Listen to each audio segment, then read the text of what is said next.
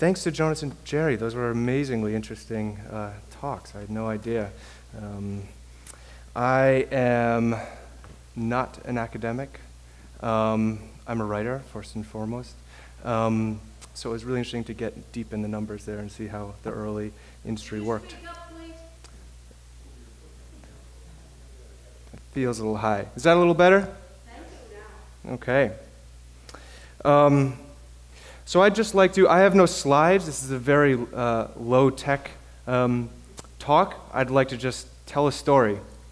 And so you feel free to settle back in your seats, close your eyes if you want, take a deep breath. This is more like a reading than a lecture. I'll just start.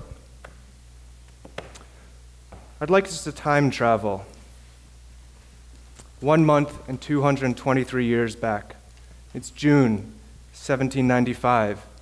There are only a few thousand people living on this island.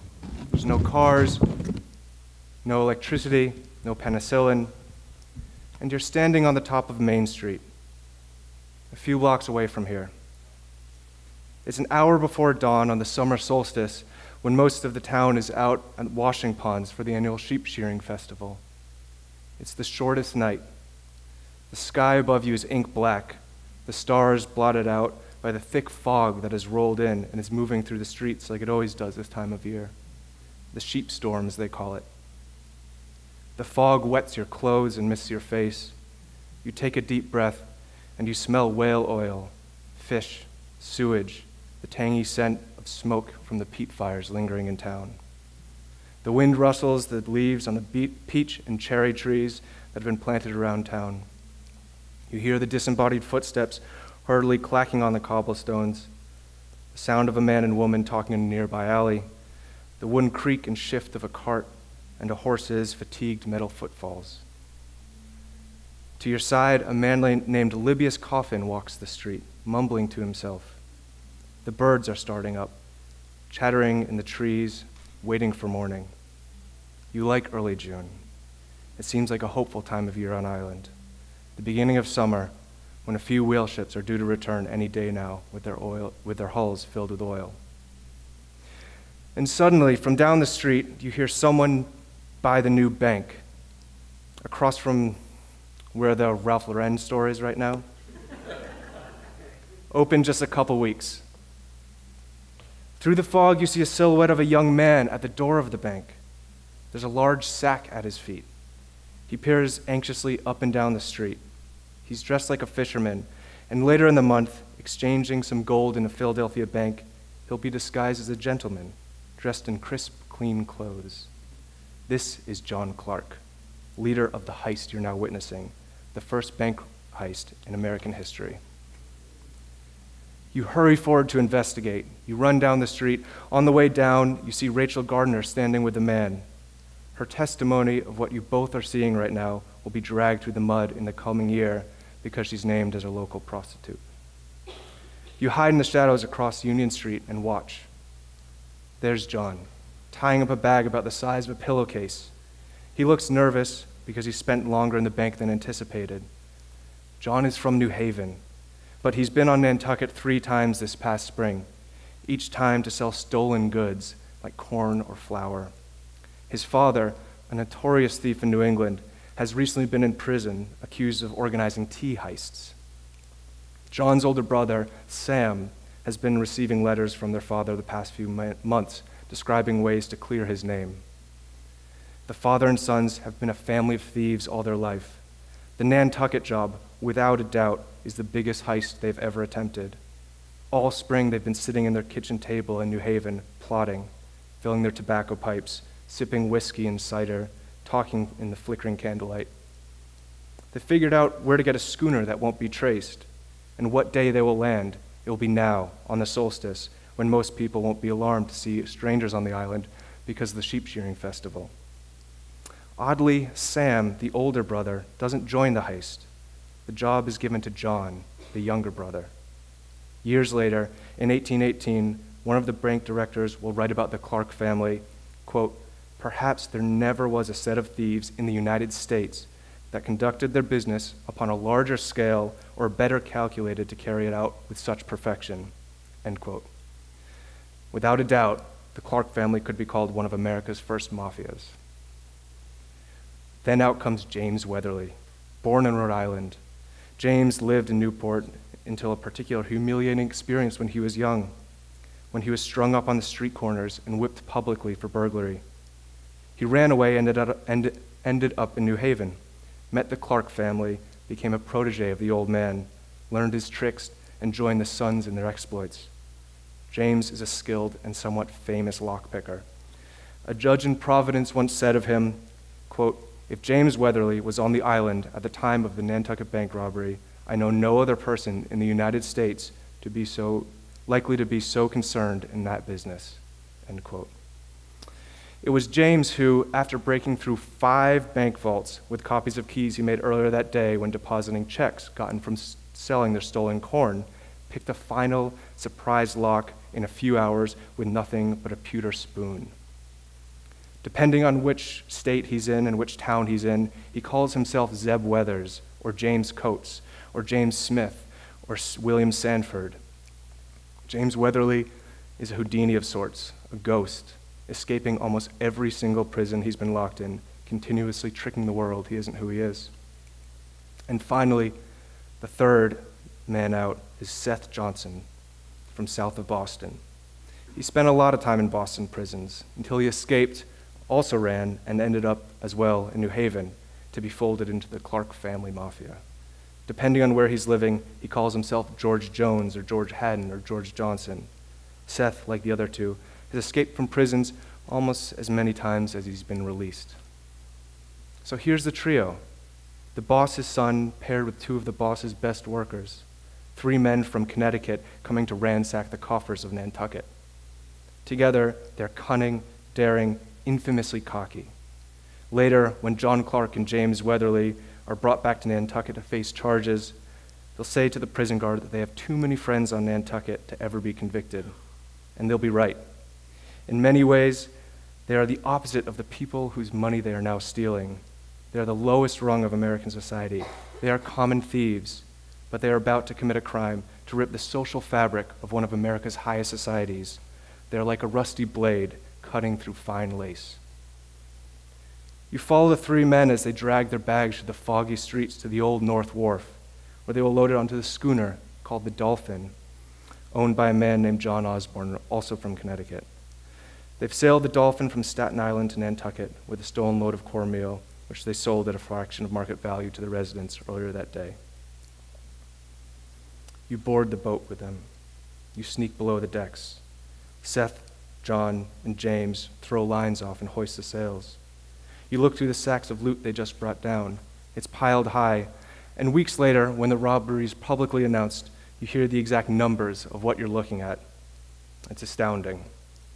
400 pieces of French coined gold at $1,700, 150 Spanish pistols, 800 English guineas at $1,500, hundreds of half guineas, pieces of gold called half joannes, 4,430 French crowns, $12,000, all of it totaling somewhere around $21,000, over $250,000 in today's currency. The gray light of dawn smudges the sky. They slip out of the harbor without telling the customs collector, Stephen Hussey. The sun rises on this now longest day of the year. There's an easterly, and the boat rushes forward. The water clucks against the hull. There's excitement aboard. They've just made history. This, in one way, is the story of the 1795 Nantucket Bank robbery. But the robbery is composed of many more stories than this, at least 5 by my count, each one interesting in its own way, each one like a thread twisting and braiding down a line of mystery, threading back 2 centuries now. First and foremost, it is a story I just told you, the story simply of a lot of silver and a lot of gold going missing in a very short period of time. It's the story of 3 young delinquents who managed to puncture one of the wealthiest communities in America and get away with it. The story of cunning and of luck. In many ways, it's a story that seems fated to happen, an island glutted with money and isolationist naivete, like a piggy bank waiting to be shattered, is a story of a community sucker punched by crime. But later it will become a story of injustice, plain and simple, of inadequacy of the fledgling American legal system, because all the wrong men will be accused and all the criminals will continually get away. This is a story of corruption, of bribes, false accusations, rampant perjury, the failures of criminology, and a truly bizarre testimony, which includes one from an astrologer, another from a phrenologist, and a third from a man who made a deposition based on a recollection of his dream. The story includes, for instance, that I have a man, the local director of the slaughterhouse, a man named Randall Rice, convicted of sitting in a Boston prison for years, away from his wife and kids, writing the governor of Massachusetts in a desperate last plea to be pardoned for a crime he certainly didn't commit. This story includes portraits of many men and women who were ruined by injustice on Kafkaesque proportions. Much later, only in the hindsight of many decades, it will become the story of a small town at the beginning of the end of its golden age. It will, in many ways, be seen as a final blow to the great old Nantucket of the 18th century. The Nantucket which had tempted Ishmael, the Nantucket that had become famous through around the watery world. The robbery will become the story of how one crime can break a community's social harmony, its sense of trust and its familial closeness. The botched investigation and its aftermath will pit Quakers against Congregationalists, Macy's against Coffins, Federalists against Democrats, Islanders against off-Islanders, and many more. It will be an open wound of bitterness to cut straight across Nantucket in the afterglow of wealth and adventure that had given the island its most mythical status. It will be a data point in the line of Nantucket's decline between the American Revolution, the shift of Yankee Whaling to New Bedford, the Great Fire of 1846, and other devastating events. But for now, let's get back to sea, to the joyride of those Connecticut boys with their many gold coins stashed in the getaway schooner. They offload their loot down the coast. They're like squirrels hiding nuts. John Clark hides his share, $8,000 worth in gold, $8,000 in 1795, of gold and silver somewhere by the New Haven waterfront. He'll later come back to it and bury it in the family farm, putting some of it in a wooden box under his barn. In New Haven, the owner of the schooner, who's been pretending to be sick in order to sign the boat over to John Clark, boards. You sail to Great Captain's, a tiny island south of Greenwich, Connecticut. There, you watch them bury the motherlode, $10,000 worth of coins. John Clark and John Osborne, the owner of the vessel, take the schooner to New York City shipyard. They strip it and destroy any evidence. Clark, after days without sleep and hauling bags, retires to a room over a porterhouse on Ann Street, right near where City Hall is today. The porterhouse and inn is owned by a man who John Clark later employs to make more sacks for shuffling around the cash. Meanwhile, back on Nantucket, it's total mayhem. After the robbery is discovered by the cashier, the 12 bank directors keep it quiet for 5 days, fearing that there'll be hysteria and a run on the bank. Finally, on June 26th, a general alarm is raised in order to allow for transfer of additional capital so the bank won't fold. A man who lived through it describes the local scene like this, quote, "What could be more sudden? Or what even could happen that would give a greater shock to us? The people were not in the least suspicious of the act. Consequently, they were not prepared to receive the information. The event could not but excite the greatest anxiety on the public mind that could be imagined and cause them to leave their business, to throng in the streets for days." A bank robbery at its core is a violation of a community, a reduction of wealth, of collective wealth gotten from labor. If money is a representation of a person's time and energy, then this crime must have stung Nantucketers who, for money, risk their lives at sea with particular potency. On Monday, June 29th, a $1,000 reward is offered for any information on the criminals. An announcement is circulated listing the reward with a note that begins, quote, "Whereas some evil-minded person or persons about the 20th June instant in the night season, aided by false keys or otherwise, entered the Nantucket Bank," end quote. Rumors start to fly. Here the fractures start, hairline cracks that will turn into valleys of hatred. One bank director blithely accuses another of organizing the heist in order to buy up all the oil coming in that summer, and thereby cornering the market. Another bank director accuses a local of simply looking guilty, which will eventually lead to his imprisonment. People pick sides, but it is unanimously agreed that the culprits must be Nantucketers. By June 26th, 5 days after the heist, Randall Rice, the slaughterhouse director, and father and son Joseph and William Nichols are arrested on warrants. Libius Coffin, the man you saw wandering at the top of Main Street on the solstice, says he had a dream about Randall Rice robbing the bank. Rachel Gardner, the woman who you saw in an alleyway with a man, gives a testimony that's first embraced and then dismissed, as I said, likely because she's a prostitute. The bank president consults an astrologer in Rhode Island who names the guilty parties in accordance to the planets and sun that correspond with physical and temperamental characteristics. One robber is blonde, the other is swarthy, another mercurial, one is solar, wrathful, or Martian. All the accusers turn out to be Quakers, and so they win the support of the town. Samuel Barker and Jethro Hussey are eventually accused as also being part of the heist. A sweaty white handkerchief is found in the bank vault and is said to be owned by one of the accused, which amazingly turns out to be a substantial piece of evidence, even though nobody can prove who the real owner of the handkerchief is. The list of the accused grows by mid-July, now including William Coffin, Albert Gardner, Josiah Hussey, Josiah Barker, and Samuel Barker. By late August, a U.S. Marshal is finally summoned. He ransacks the house of Josiah Barker on a hunch that the money will be there, but finds nothing and essentially throws his hands up, giving up the search. In short, as I said in Nantucket, it's total mayhem. Meanwhile, the money's being spent. The 4 Connecticut men, including the ship owner, are acting like spring breakers with mommy and daddy's credit card. They sail to the West Indies. They buy a few boats. They buy land. They steal tea and corn from merchant vessels. They go to prison. They break out of prison. They go to prison. They break out again. But the party really doesn't last forever. On a spree through Philadelphia, and this is just by July now, on a spree through Philadelphia in July, Johnson and Weatherly are captured and found carrying $4,000 worth of gold on their person. The mayor of Philadelphia has heard of the Nantucket Bank robbery, and seeing so much gold, he suspects them. He puts them in prison, and then they do what they always do, which you can guess, they escape.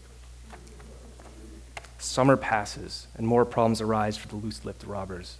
A New Haven neighbor named Leverett Stevens, for instance, hears John Clark talking about the heist and where he's hiding some of the cash. With 2 friends in the middle of the night, Leverett Stevens digs up the money under the barn. Surprised that he finds thousands of French crowns and not enough pocket, he takes off his hat, fills his hat, then takes off his boots, fills his boots, and then runs away barefoot with his boots under his arms. Weatherly and Johnson both brag about the heist seemingly to whomever will listen. They move the money around. They go from Great Captain's Island to City Island near Cow Bay. They bury a bit in Long Island. They fight. At one time, Weatherly holds a gun to Johnson's head and prevents him from getting his share of the money. It's a really Hollywood-like moment, that description.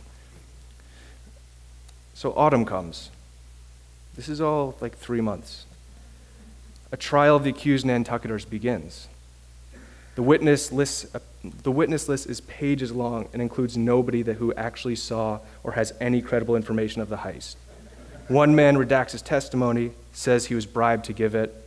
The community is clenched in frantic conspiracy theories and mounting anger.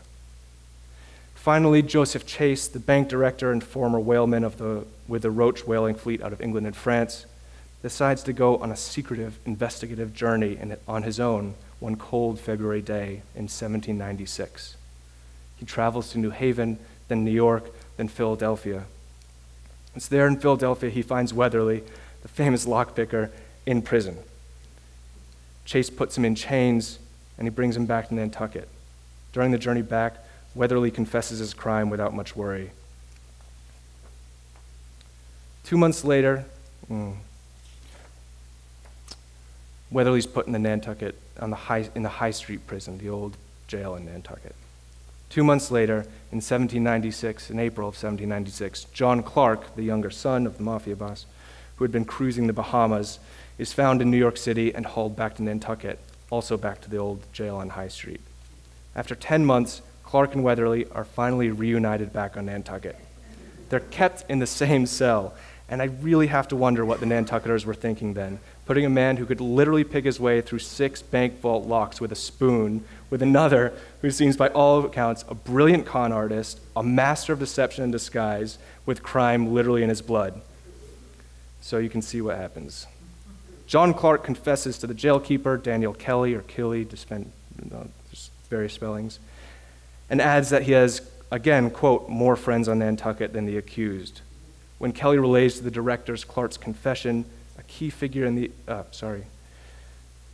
When Kelly relays to the directors Clark's confession, Kelly, the jail guard, is fired. A side note on the corruption, which is so long here that I could simply give that story, and it would take up pages. But here's just 2 examples. Sylvanus Macy, who was the great of Macy's department, a key figure in the accusations, one time offers a witness $3,000 to stick to his story. Another, Abner Coffin, went down to New York City and paid 2 men to say they saw Weatherly in New York City at the time of the robbery. Clark and Weatherly break out of jail. They first hide in the old rope works, and then they hide in the moors. They're hoofing it west. They're hoofing it east. Because 2 weeks later, they're at the Great Point Lighthouse. I got my Nantucket geography mixed up. They're at the Great Point Lighthouse, all the way across the island. And it's in these 2 weeks that are fertile ground for conspiracy theories or maybe books. Who fed them and who gave them water? Phineas Fanning had been in jail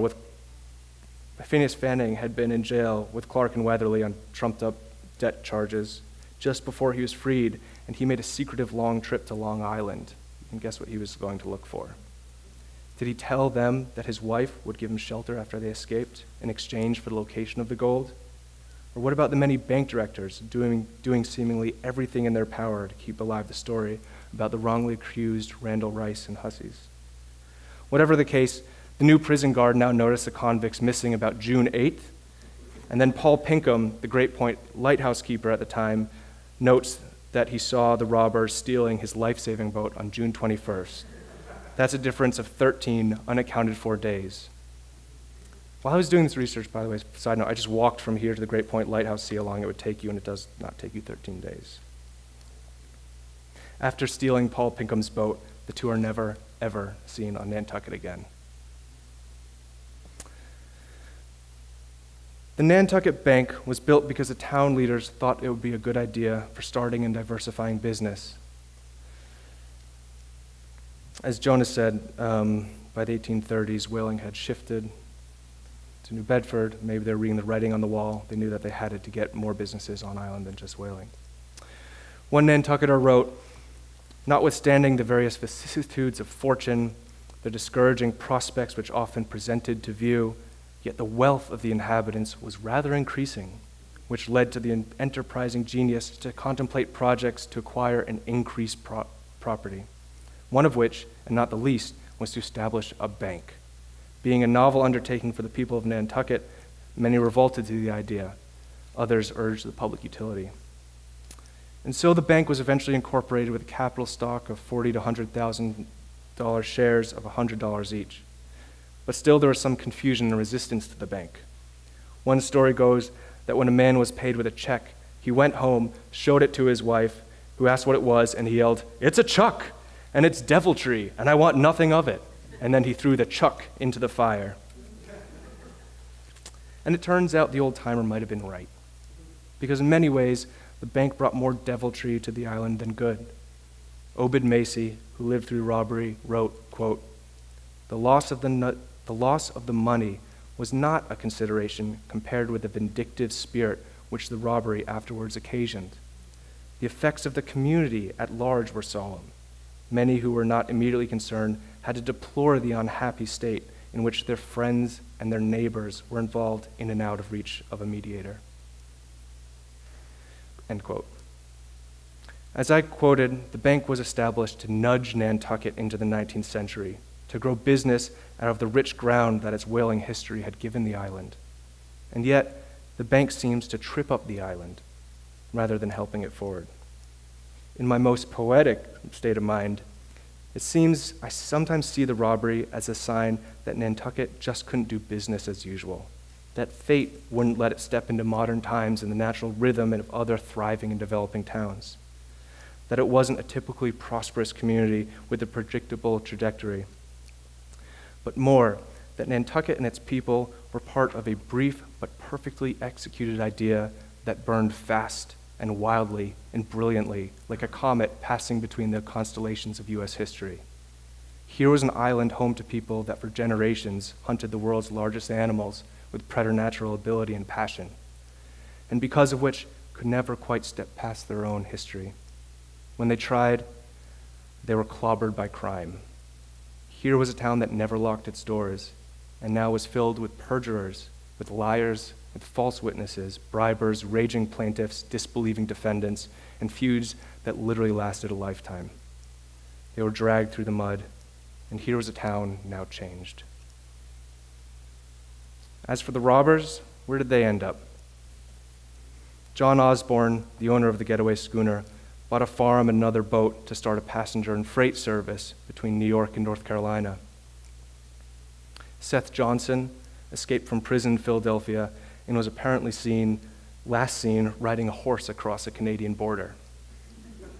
I love that image. James Weatherly lived in New York. James Weatherly, the expert lockpicker, bought 2 farms, but he eventually, of course, ended up back in prison in New York City, and he died there. And the Clarks, the father bought a sloop and left New Haven. His wife gave a deposition against him and her sons, John and Samuel. He was last seen near New Providence, one of the Bahamian Islands, in something like a cushy retirement, as I see it, away from his wife and kids and New England winters, living in the tropics, living off the gold he had his youngest son steal in the middle of the night. And John Clark Jr., the leader of the heist, the one who did his father's bidding. He went to Virginia and then maybe England. Perhaps he'd had enough of America. Nobody really knows, and it's too far in the past. His death disappeared into the fog of time. But one of my favorite quotes of John's comes in an answer to a deposition taken in New Haven. When asked if he was, quote, certain that he was not in Nantucket in the sloop Dolphin in June of 1795, John answers, I am not positive. I can almost hear his cockiness, his self-assuredness. They stopped the deposition there. Thanks.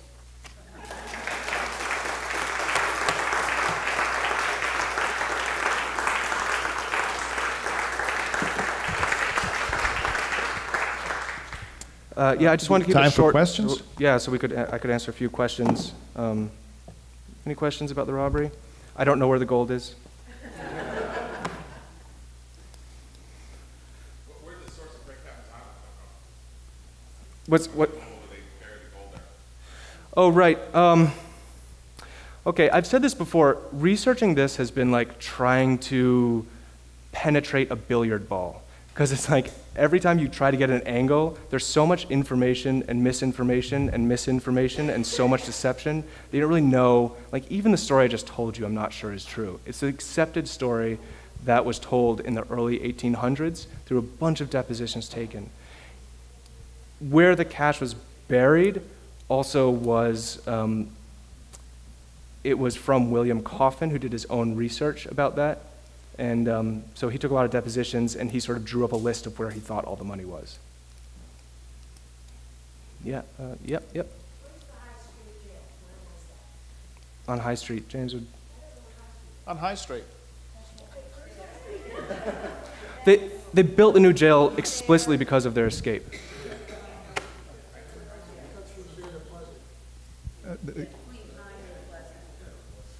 High Street is the last cross street before you get to Main Street between Pleasant and Pine.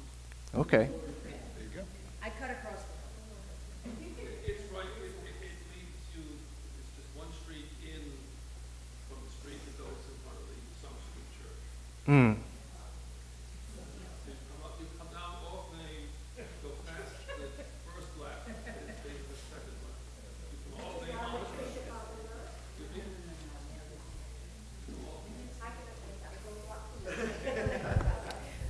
So I know you said there are layers of corruption that are a story unto themselves, but can you give an example of one motivation for the kind of, you know, obfuscation going on in terms of paying certain witnesses to give false testimony? Why were they so wedded to the idea of the accused on the island being guilty? Right. They started accusing people, as you can see, within a week or two. And I think this has a lot, this is like a story of human nature. When you start, this is not the first time, there's not the first time that people have been falsely accused. The accusers have stuck with it through everything, through seemingly all the evidence going against them. And this is where I start to, again, there's so many conspiracies. All I can do is present a picture, but there's so many conspiracy theories that can happen. I mean, there were letters going back and forth between the Quakers in New Bedford and Nantucket. That whale oil, because of this robbery, was not all bought up at that time. Businesses came to a standstill. I wonder if some people are trying, it looks like some people are trying to put others in prison. I mean, you read this and it just sort of looks like Soviet era, you know, like it's just crazy how committed they were. I don't have an answer. I don't know. As I said, I've tried to find the real story over and over and over. I can't quite get at it. I think that's because there's so people, everybody's defending themselves and everybody is lying. Yeah. Yeah. Did you document or find out, or how do we know that this was the first bank robbery? Who has an iPhone? Could you Google America first bank robbery? And just tell me what you see. Was the butcher ever cleared and released from jail? He was. The governor gave him a pardon because it was so obvious what had happened. Yep. Yep. You might see a painting. And so there's a link there. Click that link. It's ushistory.org, which looks like a site made by a middle schooler, actually. But yeah, and there's a first sentence in there. I could have been saying in